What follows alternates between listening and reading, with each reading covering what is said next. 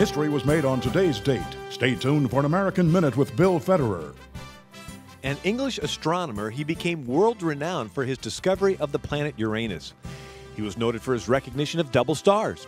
Using the technology of the late 18th century, he constructed the greatest reflecting telescopes of his time, and with them, cataloged and studied the nebulae and galaxies as had never been done before.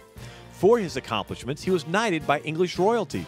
His name was Sir William Herschel, and he died this day, August 25, 1822.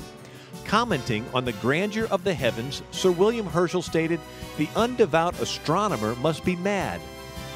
This has been an American Minute with Bill Federer. For a free transcript, call American Minute at 1-888-USA-WORD. This is Ron Ross with Powerful Seniors. Seniors realize American history is being ignored and erased.